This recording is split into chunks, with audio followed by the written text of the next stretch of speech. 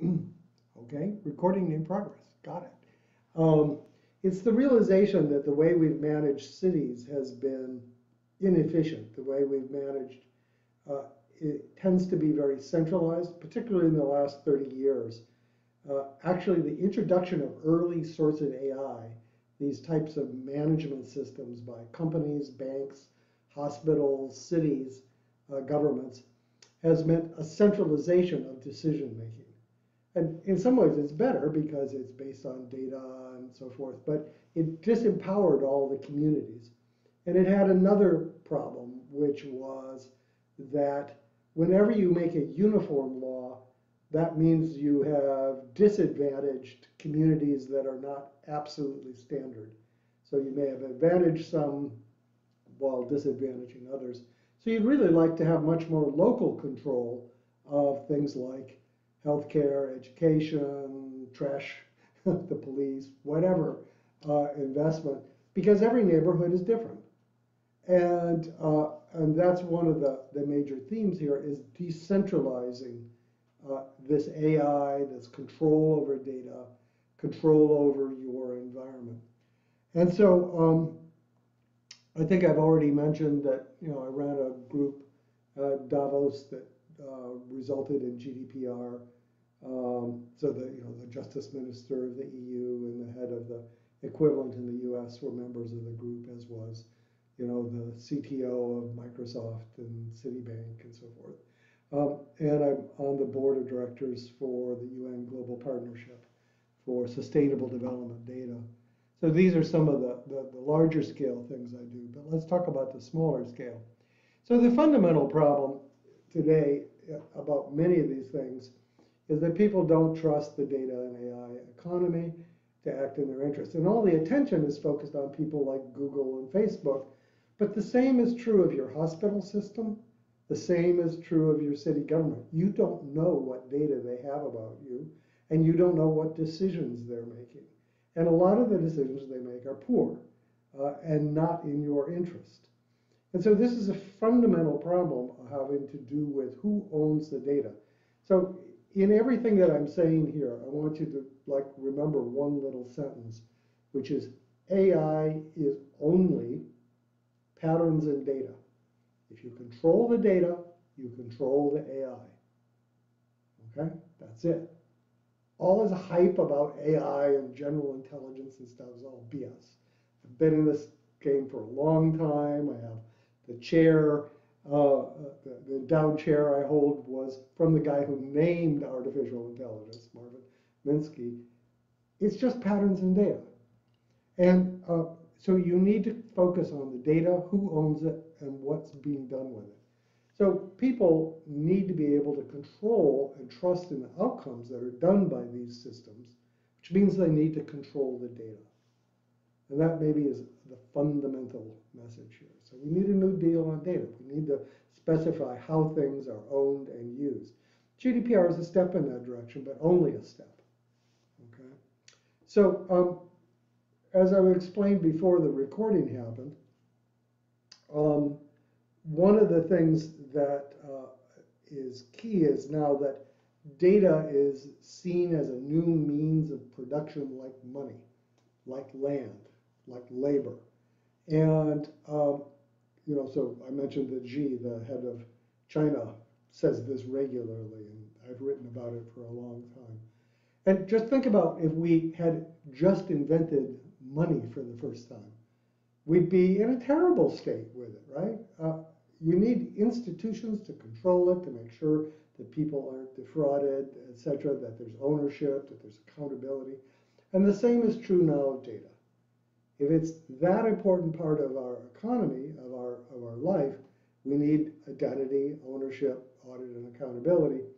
And the solution that I see is through credit unions and data unions, just like we did with money. And the reason for having this a community-based institution, and incidentally, in most countries in the world, credit unions are already chartered by law to manage data. They just don't. They do it a little bit. So you don't need new laws. What you need is you need a business model that empowers, incentivizes credit unions to also be data unions. So why communities? Well, I mentioned a couple of them. One is that this is very complicated. This is like investing money. You know, you say, well, I'll let my data be used here, but you actually don't know the effects of that. It's very difficult to know. And that has to do with all the externalities. If you let these people use your data, then what happens in this other place that you hadn't even thought was connected? So it's good to have someone helping you manage, a fiduciary, like a lawyer or accountant, right? I mentioned regulation. If you make uniform laws, that means that poor communities are probably left out, right? Because they're different. They have different needs. Rich communities may make out like bandits because they have different capabilities. So one size fits none, which will be familiar to everybody in the EU as a little phrase. And one thing about having sort of uniform regulation is that mathematically implies marginalization of unusual communities. And it's probably for these reasons why, as we introduced labor regulation, sort of when factories came in, beginning of the 1900s, it was local unions, local gatherings that fought back and established worker rights over their labor. Similarly, as money became something that was in common use, for instance, in the US in the sort of late 1800s, what you saw was the rise of local banks, agricultural banks particularly, that pushed back against the big city banks.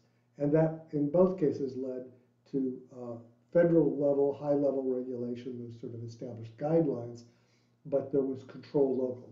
And of course, over the last century or so, this has gotten centralized, so it's no longer as good as it was. But that's how things happen in human society. It starts local. And so credit unions, labor unions. What sort of data do these people need to be able to have local control?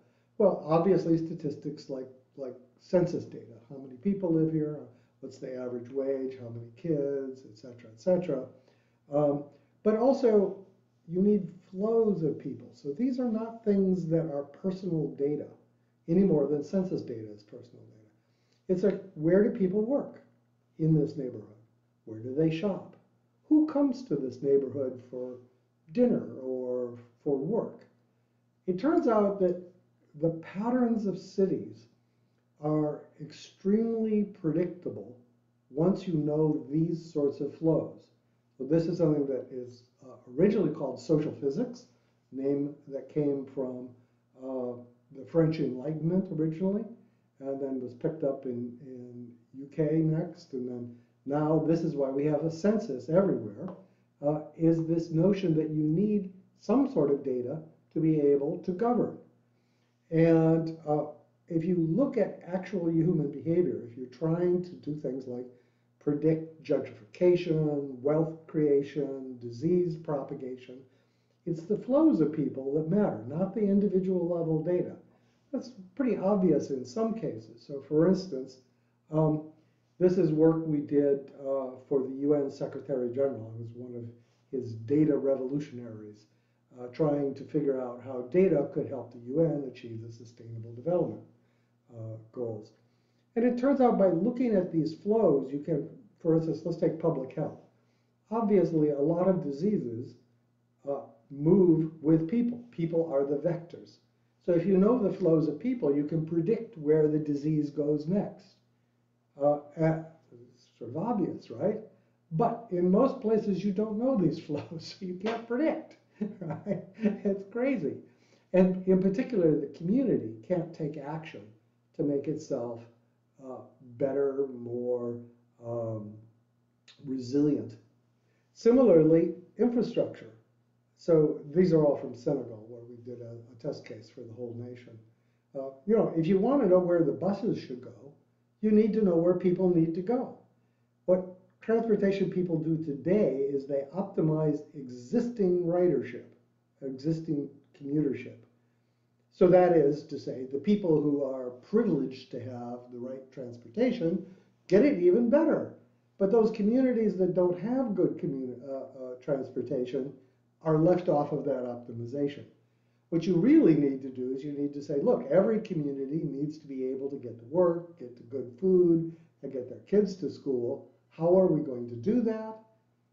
And that requires data. And in fact, if you take that attitude of providing transportation for people to live their life the best way, you find you get very different transportation infrastructure. The buses go in very different places than they would if you just optimized the current system. Similarly, that drives investment. You can figure out what sort of places are likely to be good investments. So for instance, we've built tools, which I'll show you in a minute, that allow entrepreneurs, small business people, to answer questions like, well, if I set up a infant care facility here, will it be used? If I set up a food stall here, will it be used? To answer those questions, you need to know who goes by the front door. Where are they coming from? What sort of trip are they on? You don't need to know who they are. You just need to know, in the case of supermarket, that there's a lot of people that go by this place on their way home or live right nearby. And if you know those things, then you can actually figure out that that's a good place to put it and it will likely be successful.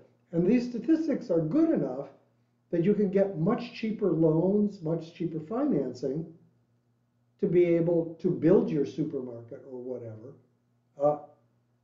because you know about the likely clientele that you'll have. And you can also measure poverty and inequality. It turns out that there's lots of things that are indices of poverty and inequality, not just money. People's behavior becomes very different. So neighborhoods that have very few people visiting, that have very little flow out, so they're sort of like ghettos, are invariably poor. The ones that are poor like that, so they're not connected to the rest of the city, that transportation is very difficult, and the only places they interact with are other sort of ghettos, are also the ones that are most at risk of crime. So you can actually predict crime frequency from patterns of flows between neighborhoods.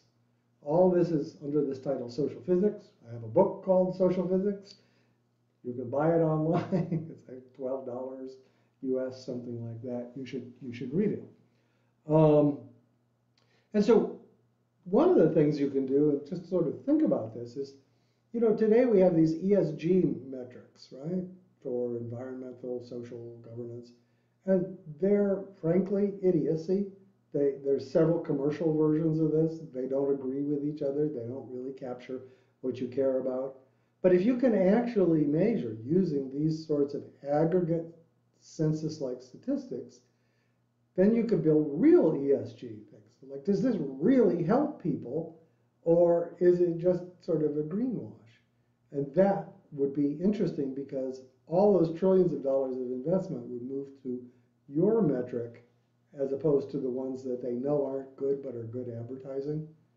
So just think about that. You could actually get a huge synergy there where investors want to do things that are socially valuable. There's trillions of dollars there, but they don't have any way to do it because they don't have the data. You can provide data through these sort of community organizations. So what does this actually look like concretely? Well, the sort of core idea here is that you don't share data, period.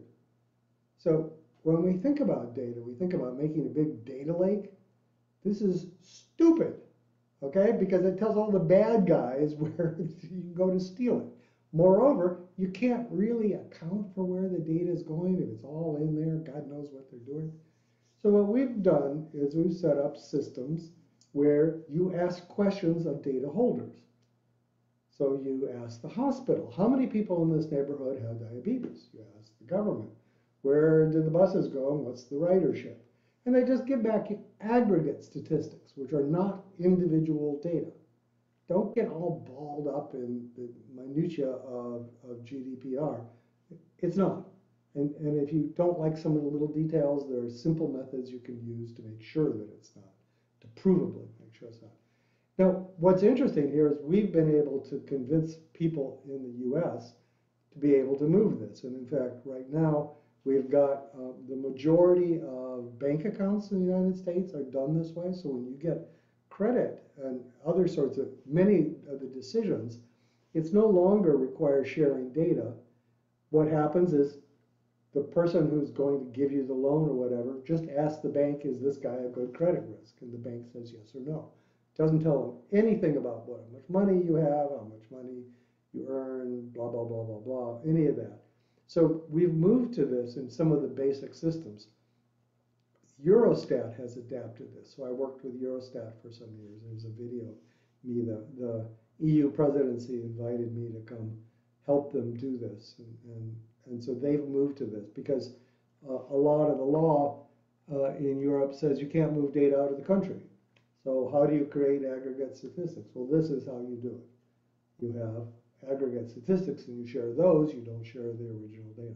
It's just a very small mindset change, but it turns out it's much safer, protects privacy, and it's actually also cheaper, which is not unimportant. So we've done this in several places. For instance, with the help of the Inter-American Development Bank, we've set up systems that are a little like this for auditing social programs in Mexico, Colombia, and Brazil. So we've been able to look at whether those systems are fair, inclusive, and adapt them because you can see the statistics going back and forth. So you can design systems to balance the inequality, say, or balance or maximize the reach. When you have something where all the data is in one pool, you can never really quite trust that it's being done correctly. But if this is something is just these census-like statistics, then you can begin sort of auditing them and asking questions that you care about, like is this actually equitable? Is this actually inclusive? And what we found unsurprisingly, for instance, in Colombia, they had over 20% errors in who got social support. So almost 1 million people were getting money that shouldn't have gotten money, and almost 1 million people that should have gotten money weren't. So we were able to help them to change their rules to make their social systems much more effective using this sort of technology. We have an online tool. You can sort of see an alpha version of this. It's not really a serious tool yet. But what it does is it uses these principles. And the example we have is a city in Australia, which has been a collaborator of ours. So using data, these are on census blocks. So they're about neighborhoods. They're not about individuals. And just sort of show you an example. So this is, you can see the city down there around the sort of Central Bay. That's where all the census blocks get smaller and smaller. But there's not a lot of people in Australia. So some of those things that are huge actually only have very few people, a few thousand. So what we can do is we can look at particular places and begin to look, for instance, at what sort of facilities they have, what sort of points of interest do they have. Grocery stores, clinics, daycare, entertainment. And so these are all the points of interest. This is pretty clearly not individual data, but it tells you about what the environment is like if you're going to set up another restaurant, or if you're going to set up a business, or if you're going to facilitate transportation of various sorts. You see there's all sorts of things like that one street that has like 1 million little restaurants on it and so forth. You're familiar with this. But this is a way to really look at it. Well, that's pretty familiar with it. You can do things like this, not quite this detailed and quite this sort of thing on Google, for instance. But you can also then use this data together with flows of people. Where do the people in this neighborhood work? Where do they shop? Who goes to this other neighborhood? To be able to do things that are useful to, for instance, people who are starting small businesses or trying to grow their small business. So what we have is a bunch of information about the age of residents, the population growth of this area, all these things that would be useful for a small business. And then we use a lot of this social physics to be able to predict things. Like, what's the income likely to grow in this area or not? Um, what are some of the resilience to economic downturns, et cetera, et cetera. All of these things we can predict using this sort of social physics math on the flows. And so what you can end up doing is you can end up looking at all the pieces that you want. This is from this sort of aggregated data. And then you can begin comparing neighborhoods. Like you see, some neighborhoods here are getting better, some are getting worse. And those are the things that go into decisions about starting a new facility of some sort. You can cut this in various ways, and we're experimenting with this. So this is an advisory tool that says, what sort of business are you thinking of doing? Who are going to be your customers? How many people you're going to employ? So on and so forth. And then what it does is, it having gone through some of this sort of basics for understanding what the proposed business is, it goes and it uses these sort of social physics things to be able to understand what neighborhoods might be good. And here's 4 top neighborhoods, and you can see how all of the things change over time, and then decide which neighborhood is best for you to start a store. So, and obviously you can also use this for community awareness. We do carbon footprint, health score. So in the pandemic, death rates were almost entirely a function of health score, like for instance, age, obesity, diabetes, cardiovascular was a smaller factor. But nobody knows those statistics in their neighborhood. I mean, this is crazy. So here are the things that are, the strongest predictors of death, and you don't know what your neighborhood is like. That means you can't take action based on your neighborhood. In fact, it's very difficult to know this even for an entire city. The health people don't want to release this sort of data. But yet, this is exactly what you need to do if you're going to save lives. On and on and on. It's the control of the data that allows you to have good governance, as it always has been for the last 2 centuries, and I think it always will be in the future. And you need to have a way of doing this which everybody will participate in, preserves privacy, and gives control, in my view, to the community so that they can make decisions which are best from their point of view. That's the book, Building the Economy, MIT Press, and I'll just stop there. Thanks so much. I did good. 25 minutes, right to the minute, right? That's perfect. The timing is really perfect. Thanks so much, Sandy. Okay. Well, if you have any questions you would like to ask, sorry for this, as usual, you can virtually raise your hand and then directly ask Sandy. Yeah, maybe. Okay, let's go with Aude. I guess you're here. Yes, hi everyone. Thanks a lot, Alex Pentland, for your pitch. It was very interesting. And I also watched the YouTube video about social physics and how good ID spread. I had a question more related to the virtual world and the role of social media in how this new economic will shape.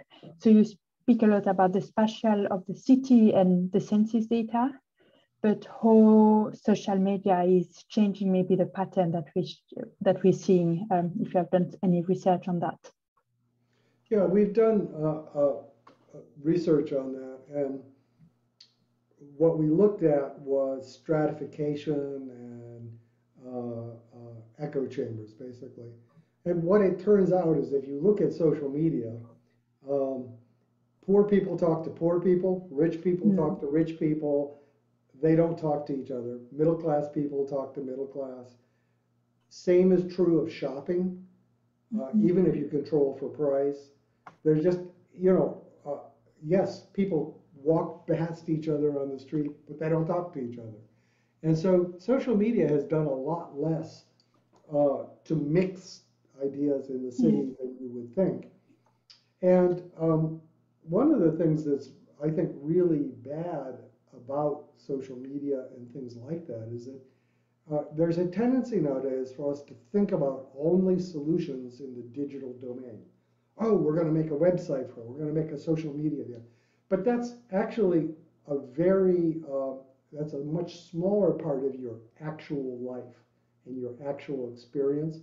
And even of the decisions you make, it's more the people around you. Like for instance, if you're going to predict weight gain, it's not the people you talk to, it's the people you share an environment with. If you're going to predict political views, it's not the people you talk to that are the good prediction. It's the people that you work with, live with, etc., that are better predictors. And so people forget about the physical. But of course, the physical is where kids get educated, people get sick, they get jobs and stuff like that. So, I think that social media has many problems, but one of them is it forgets most of life, right? And most of life is actually still the driving concern, including who talks to who. So. Gabor? Hey, I'm Gabor. I'm an IoT engineer at Google in Taiwan. And I want to ask you more about these data unions. I've heard this proposal of decentralized governance a number of times. And I suppose you already worked on a small pilot in Australia, probably had discussions with credit unions. And I was wondering, from these discussions, what are the top business and scaling issues that prevent us from having data unions right now? Well, so we also work with people like consumer union and credit unions and things like that. The top things are probably two. One is, people. There's been so much about evil data, right, and evil AI, that people don't want to listen to what you're thinking about doing, right? They don't want to think about anything having to do with this. If they do think about it, they've been brainwashed to think about it in terms of money. So, oh yes, you could get money from Google for advertising, right? For using my data. Well, if you look at that, it's like a couple $100 a year. It's okay. But if I had control of my data, I could save my kid's life because I could get them better medical help. Now, which do you want to do? Save your kids? Get a couple $100. It's obvious, right? But people are so focused on the money that they're willing to let, the government get away with things, healthcare, et cetera, et cetera. So there is this public acceptance of it. And then there's the value proposition. So for instance, people that are more receptive to this are people like gig workers. Gig workers can form unions with their data to earn more money. Earn more money is a very short-term, immediate type of thing. So they're much more receptive to it. We find that one of the reasons I was mentioning small businesses is small business people, who are starting any sort of thing, are very focused on, in the short term, what can I do to do better? And if you can give them better financing, better prediction of economic success, that's something that they'll do even if it's unfamiliar and a little bit uncomfortable.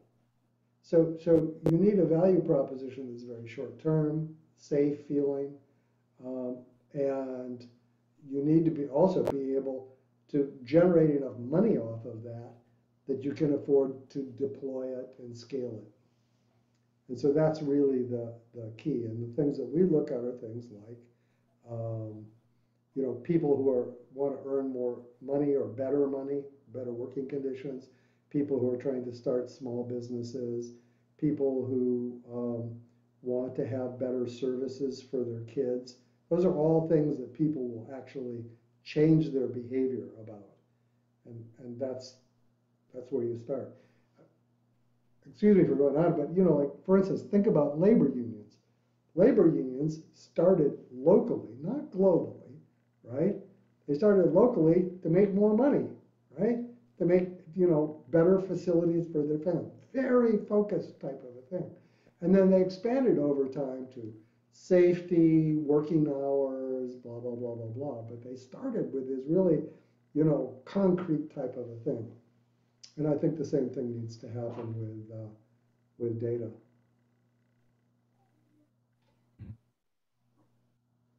Thank you for the answer. Gustavo, you have a question?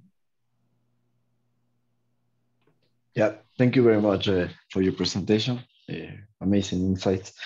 I have actually two questions, one related to specifically to the project that you show us, one about the methodology and one about the outcomes that the project has. First, in the projects in Australia that you showed us, how did you get the data and how accurate it was? Because of course, you can get this type of data from platforms like Google or OpenStreetMaps, but to a certain extent, it's not that accurate to the reality, as you mentioned, to the physical world. So my question was, to what extent is this, or what percentage of accuracy this has? And my second question was about the results. So if you have a platform where you advise to certain business where they have to be located, that I think is an awesome idea, but it gathers information from the same city that have certain patterns. For example, a certain zone of the city is very poor. So obviously, if you have a small budget, perhaps you can be there. And another part of the city that is very rich, patterns are very rich stores. If you have a big budget, you can be there. But to what extent you can create with this algorithm something different, like change the patterns of the city? That's my question. So the data is of somewhat variable quality in different parts of the world, but at this point in time, most sort of mid-income and up countries have quite adequate data. It has some biases, but I'll tell you, it's a lot better than no data. Okay. I mean, like light years better than no data, which is what most people do. So take a small business. So if you were completely, I just have to make this business, I don't really care it is, yeah, you'd probably put it in a rich area without a lot of competition, but you'd still use the data to say, this doesn't have a lot of competition. Like imagine that it's a childcare thing. This doesn't have a lot of competition. The right people walk by the door. This is a good location. But if you also had a social mission, you'd say, I'd rather put it over here in my neighborhood where I live. But from the financing point of view, the bank or other people look at that and say, yeah, but that's a poor neighborhood, so you're going to have to pay a lot more money in interest because your outcome's uncertain. And if you can go back to that bank and say, no, no, no, no, no, no, I can tell you all these reasons, all this like actual data that show that I'm likely to be successful, then they will give you cheaper financing, they'll give you more ability to do things, and you're more likely to be successful. So it's leveling the field that way, right? And maybe not completely.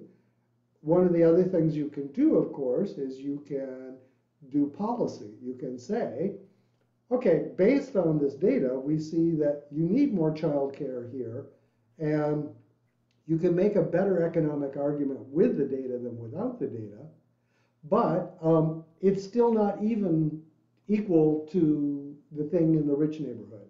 So we, the city, is going to have a policy that subsidizes childcare in this area to make it equal, right? But you can't do that without data, right? You need to know where there's problems and how much the problems are.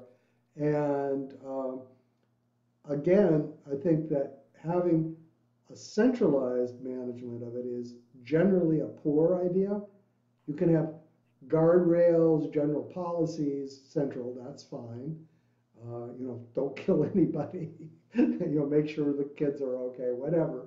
But But the decisions about exactly what should do, I think, should be in the hands of the people that are experiencing it. In other words, local. Thank you very much. Soli? Hi, Alex. Thank you very much for the lecture. I'm Saule from Lithuania, and it was really relevant for me what you talk about Atlas for opportunities, because last year I ran a small consultancy startup which was focusing on advising companies where they should open in order to be more successful. Let's put it this way. Yeah. And what I found nice was that we were able to give these advices for big companies, for companies that already understands the power of the data. And we are also able to advise city governments because they also understand, they were also providing us the data. So they already had some challenges quite clearly stated. But what I found mostly difficult is to attract small companies, small businesses, because most of them, if there's, for example, neighbor that decided to open a flower shop or coffee shop, whatever, they are not very much advanced, let's say, in data and in all these data platforms. So most often when we were trying to get this group of clients, because we're interested in small businesses and putting them in the right place, because I know that gas station probably will make a right decision, earn a lot of money, or big supermarket, but we were interested about small businesses. And what I found very difficult is how to track those. And I was also interested if you measured some through your Atlas for Opportunity, if you measured the impact, if you actually reached out to small businesses, if it made impact on those. So what you're describing is essentially a data and AI literacy problem. So local, I mean, schools don't teach this. It's not part of the common dialogue. It's seen as being only sort of, elite, programmer types. We ran a course for the government of Canada that was for plumbers and carpenters and people like that, and point out to them that they all have contact lists and order books and it's usually in Excel spreadsheets. And if they put those together across businesses, they could do a lot better than if they did it alone. That's exactly what we're talking about. So we taught that course, and 15% of the people in the course, these are plumbers and contractors and stuff, actually started new businesses or revised their business to be able to do this, which I think is a huge success. It's amazing because it isn't. Despite all the hype about it, the fundamentals are not complicated, right? It's very, are there people going to walk by the door? Are the people in the neighborhood? Are they the people that are going to buy? I mean, this is pretty straightforward. And if you're not scared, you have to not be scared by graphs and numbers, which is a problem in most societies. So that's a literacy type of a problem. In terms of what we've done, the things I showed you are relatively new, so I can't really claim that there's a long track record. Some of the simpler ones do have track records. So for instance, we work with a group that has been helping existing credit unions, existing cooperatives for almost 30 years. And what they do is they provide data and advice to the cooperatives, right? Because cooperatives don't have the expertise. But by talking a network of cooperatives, you can have people with expertise to be able to help each one of them. And eventually, the cooperatives become more sophisticated, right? So it's not an easy thing, but you're looking for low-hanging fruit that have immediate urgency about them so that people will get out of their normal way of business and try it. And once they've tried it, they discover, oh, this isn't that complicated. And a lot of it is very common sense, right? So it's not like it's alien stuff from outer space, deep learning, blah blah blah. And it's important not to confuse the super advanced stuff and all the hype about AI with the practical matter of making neighborhoods better, right? You know, it's not that complicated, right? There is math behind it, but you don't have to get into all that, right? Thank you. Ruth? Hello, thank you so much for your talk. My name is Ruth. I'm doing a PhD at TU Delft on urban inequality. And my question's a little bit similar to Gustavo's. I'm just going to contextualize it. At one point, you were talking about transport and how transport interventions are often done in areas that already have transport and are done to optimize sort of existing conditions. And from my understanding, with big infrastructure like that, it's often public-private sort of partnerships. And basically, the reason why these existing networks are optimized as opposed to reaching out to areas which don't have infrastructure is that there's less risk, basically.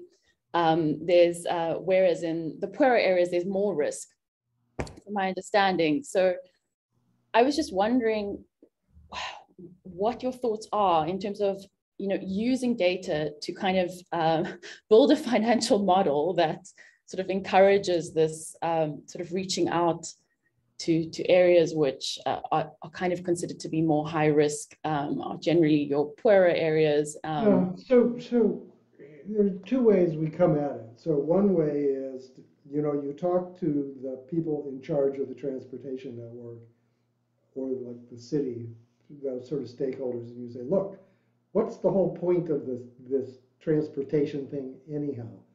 Oh, it's like so that people can make money and pay taxes, so that we can buy infrastructure or blah, blah, blah. Well, what if I gave you an easy way that's very, very good for getting votes to make your city more prosperous? Well, it's simple. You get more people working, right? That's nothing fancy here, boys and girls. Just we're gonna have more people working. And what I'm gonna tell you is that you need to change your bus lines. Not more bus lines, just change where they go, right? That's all. And make it so that more people can get to work. That's what you're gonna optimize. And that's what you tell people about. Well, make it so more people can get to work, right? And so that's the economic model. That's sort of the top-down one. And as opposed to what happens today, which is the city says, well, I don't know anything about this. I'll hire this consultant or this department that was set up 20 years ago, and they're going to optimize commute time. Well, yeah, okay, but what about all of those guys that don't have anything, right? That question doesn't get asked. And part of it is because there's no way of knowing. You need the data to be able to say, look, here's this many people. So in Senegal, for instance, we were able to rearrange in the capital city, we were able to rearrange their buses to be something like 10% more effective at zero cost. Just change the routes, We're going to the wrong places. In Nigeria, we did something different. We had a local, a guy who was from Nigeria, was an entrepreneur, and what he started doing is providing this information to their three-wheelers. So a lot of transportation are these three-wheel buses that handle 6, 8 people, depends how many people you can jump on. And of course, they go where they can make money, right? And they go where everybody else goes because that's all they know, right? There's no data. So by providing them with data about where there was untapped demand, they were each individual operator, because they're all individual, was able to make more money. Right? He did a pretty good job of it as far. I haven't tracked it in great detail, but he started and did pretty well to begin with. So those are examples of the value proposition, top down or bottom up. Right? Thank you. Tim, I guess you have a question. Yes, I have a question. Hello, Sandy. Thank you for the talk. My name is Tim, and I work for a British-Dutch recycling company. And basically, what I work as a data scientist, and what I always notice during my work is that we're basically measuring from your trash can till a new product. So from waste to product, the whole pipeline with data. And what I noticed during my work, there's a lot of heterogeneous data. So I cannot really say like I cannot draw any conclusions out of it. So I'm sometimes also have the feeling that with data, we're trying to over-engineer everything. And I'm wondering, during your project in Australia, did you also notice that at certain moments the data was too heterogeneous that you could not draw any conclusions out of it? Well, always there are places where you can't draw a conclusion. Usually what that means is that the process is more complicated than your model. So for instance, I don't know this is what's happening in your company, but imagine that you just aggregated things across large chunks of the city, right? Well, that includes very different areas. And it may be that the behavior of trash and recycling varies by, for instance, income level, or education level, or number of kids, or something that I can't imagine right at the moment, right? How they voted, right?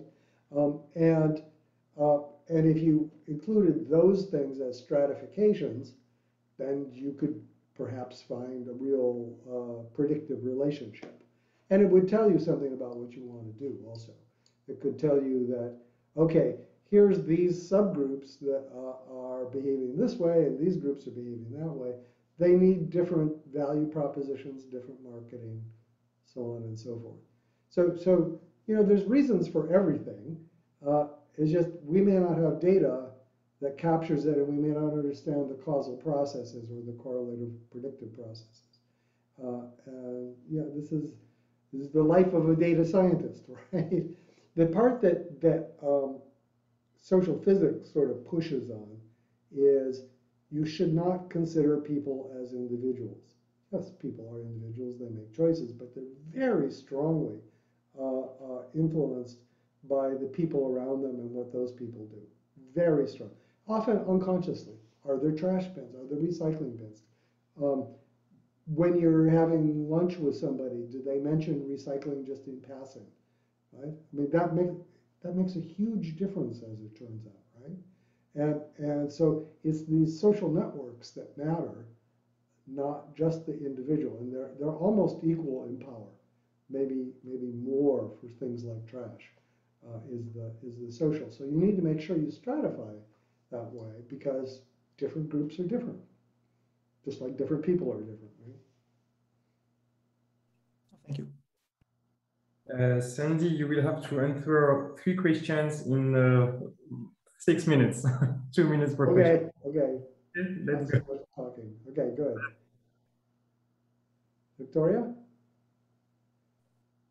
Thank you. Hi, my name is Victoria, and I'm building an urban intelligence platform with my co-founders. So we are pretty much doing what you showed on the map of Australia, aggregating statistics, pulling in some other data and visualizing it for decision makers. And I'm also a co-founder of Ethical Mobility Cooperative in Switzerland. And my question is related to that because there we are basically trying to collect mobility data and handle it in an ethical way. So you can at some point build predictions and traffic systems without the Google data, without the telecom data that is sold to third parties. And this seems to have at least a vague use case around it. But the question is, what else? Do you have some good examples for other urban developments where it is more about the data collection, not using the available statistics, and how these examples solved it that the people were incentivized to actually pledge their data to a good cause? Yeah. So often it's difficult to collect data. People don't like the idea of doing anything with data. So like you walk up to them and you say, data, blah, and they stop hearing you. It's like, okay, you're evil, go away. Okay, that's their mental reaction. And that's too bad. There are people who are able to do this. Like if you look at Patients Like Me, so what that is a website where people who have rare medical conditions that are life-threatening, put their data in there. All this very private data, because they're trying to learn from each other. right? Things that doctors don't know. But it takes something like that. It's like something that is urgent. It overcomes all other social norms before people will be really good about contributing data, at least in places like Switzerland. Turns out in Japan, you can do this pretty well. The Japanese will behave themselves, right? They'll actually do this, but not in the US, not in Europe. Sorry, just not going to happen. Which leaves you to talk to platforms. Now, there are platforms that don't do anything with personal data. So, for instance, there are platforms that only make visible aggregates of foot traffic to stores. So this store has this many people coming into it, and it gets it off of cell phone data. You can do the same thing. The Visa and MasterCard, if you're a city or somebody who's socially responsible, will give you data like that. There's this many people who buy things. They won't tell you what they buy or who the people are, of course, right? But you know, my attitude is that what we need to do is we need to get started showing people value of data, putting that in the hands of people. So instead of asking them to do something that's difficult and confusing and seems dangerous, tell them, look, let's form a cooperative to make better transportation. And what we're going to do is you're going to click that thing on Google that downloads your patterns, your mobility patterns. That's all you do, right? And what we're going to do is collect statistics from your data and throw your data away. We will not keep your data, okay? But what we will do is tell you where you should do X, Y, and Z, okay? And we've seen that work in a number of cases, like for instance, gig workers who want to know if they can make more money or are being exploited. Truck drivers are interested in, safety and, are they being exploited? And so they're willing to combine data to be able to, live their life better. And in those cases, it's not that the data is maintained someplace else. It's that there's analytics that come off of their data from these platforms that are aggregated to show them what they want to know. So that's the only things I've seen that really work. So I know that's not what you wanted to hear probably. But we only have no, I mean, it confirms what I also already know and what we figured out. So thanks for the insight. And I will definitely look at Japan. Yeah. Well, no, it's just a cultural thing. It's like Japanese like robots too. Europeans don't, right? Okay, this is different. Let's see. So we have like no minutes left, but I'm here for another minute or two. Tanya, and then Omer, and then we're done. Hi. Thanks for the presentation. I'm Tanya. I'm doing a PhD in TU Delft in the Netherlands. Mm-hmm. My question is about governance and scale. So throughout the presentation, you kind of talked about how, data unions and things like that can be more decentralized and that it shouldn't be, decisions shouldn't be made in a centralized way because one size fits none. And so I was wondering if you have any insights on, the correct or ideal scale of governance and who. Go ahead. The principle is a good scale. This is like a clustering problem, right? And the thing to realize is that you and your decision making and your life are a function of many different social networks. There's the healthcare network, there's the governance network, there's the employment network, there's your friend network, there's your online network, right? And if you cluster those things, what you're going to end up getting, surprisingly, or maybe not surprisingly, is something that look a lot like census blocks. There's a reason census blocks are where they are. It's because the attitudes, the needs, the outcomes of the people are similar enough that when they did a clustering, these people all sort of like had a coherence. And so that's the thing that I like the best, because it means that the people in your cluster share the same problems with you, pretty much, right? And a policy that changes things in your cluster will probably be pretty good for you. Maybe a little more or less, but it's better than the policy for the whole city. So it turns out the census guys did a pretty good job, as far as we can tell. And of course, they collect a lot of data that's useful for figuring out what communities ought to do. So, hey, let's just start there, right? That's really cool. Thanks. Okay, Omer, and then we'll all have to go, I guess, right? Yeah, hi. Thank you for the presentation. This is wonderful. I'm Omer. I'm based in Montreal, and I look at the accessibility in metro stations, in particular for people with disabilities. So the Atlas for Opportunities was a super cool tool. My first question is logistics. Is that possible to, is it possible to have that Atlas for other cities as well?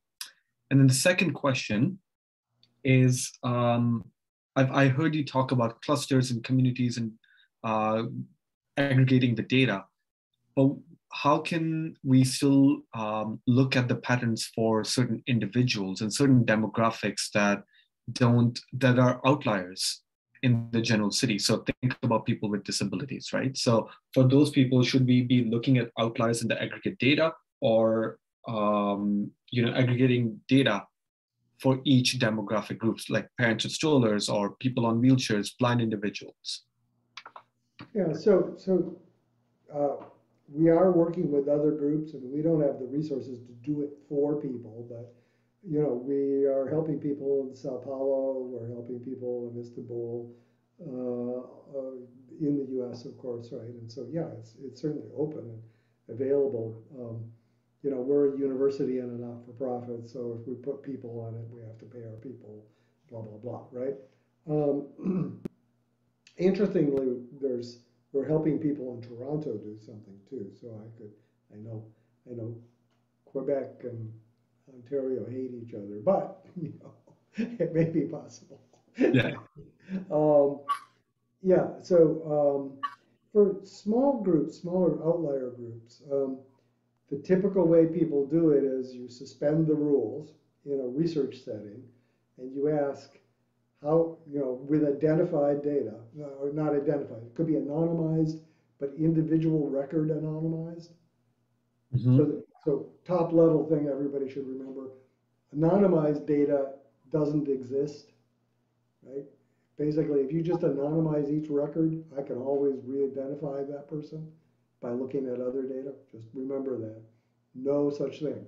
However, it makes it really difficult if you have anonymized data, difficult to identify people. You have to try to break the law, right? And so anonymized data can be useful in a research setting, because now you can look at things like that and ask how that compares to the flows and make a policy decision about what you want to do, but it has to be in a carefully controlled setting where people are constrained legally, like you are in research, for instance, right? When you do research, you sign agreements, and there's a whole protocol for making sure you don't hurt people and stuff. And so in that protocol, you can use anonymized data at the individual level. But for a deployed system, you want to make sure that it's aggregate. And I think every case is different, yes. Disability, kids are different too, on different issues. People who are just out of jail are different, elders are different. I mean, so you have to sort of look at those special cases one-on-one, I think, and decide. I don't have any general rule for that, but yeah. Okay? That's awesome. Thank you so much. Great. Thank you. All good? Yeah, we are perfect. Thanks so much, Sandy, for taking the time to answer. Okay, take care. Bye-bye. Bye, Sandy. To everyone, well, thanks for attending this session. We will have a collective intelligence session next Friday, as Naila said it, and our next lecture will be next week, and this time it will be with Carlo Ratti from the MIT Sensible City Lab. If some of you want to stay in the session to talk about the lecture, you are more than welcome.